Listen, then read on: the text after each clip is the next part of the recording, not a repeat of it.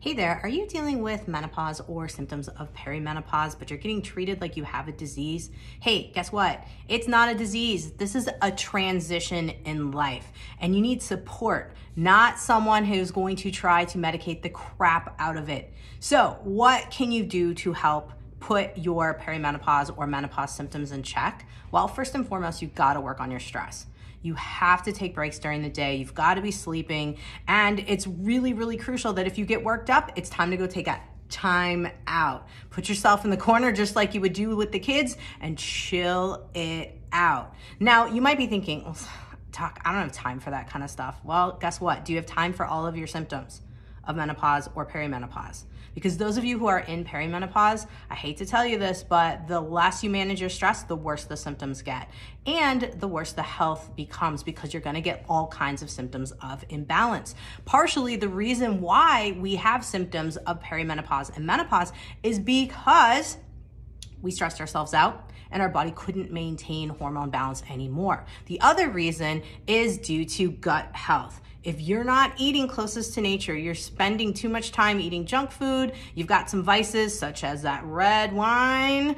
Yeah, you know who you are. I used to be there, and I'm in the trenches with you. I am perimenopausal. I am figuring it out too, along with you. That's why I feel like I have a great sense of where to go here, because I have successfully reduced a lot of my symptoms and I'm working on it day in, day out. So you got to get the gut in check. 6 cups of veggies a day. I know, sounds insane, but it helps. It makes a huge difference, because your gut bugs need those veggies. They need the fiber. It's what they eat. Now you might be saying, Doc, I don't digest veggies well. All right, fine. Sit down, chew your food 20, 25 times per bite. Yes, I'm not kidding. Take the time to eat, experience your food. And if raw stuff bothers you, cook it. You can, 5 cups of spinach comes down about this. Now, am I saying do just spinach? No. Variety is, of course, the spice of life, and your gut bugs need some serious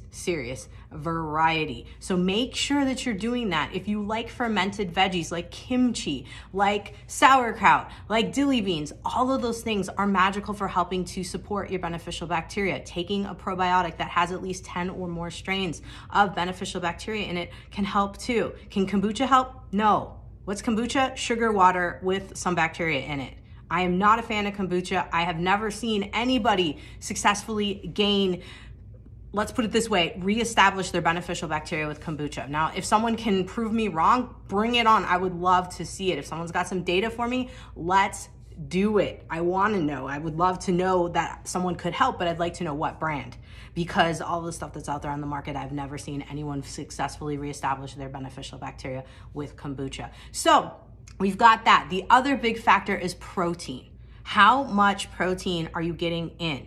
As we get older, we need protein for fuel to the brain, not glucose.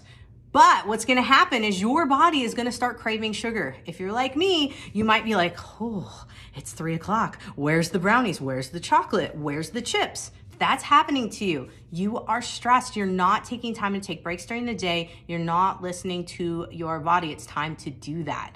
Now, I can help you with those sorts of things. I'm gonna be doing a series of videos coming up with all of the symptoms of perimenopause and menopause and what to do to combat these suckers. So if you want to learn more, head over to my website at drjkrausend.com, where you can find out what you can do about your perimenopause and menopause symptoms. And don't forget to check out my podcast, The Health Fix. It's got all the tools you need to help you become your own best doctor, and especially in this transition time from perimenopause to menopause and beyond.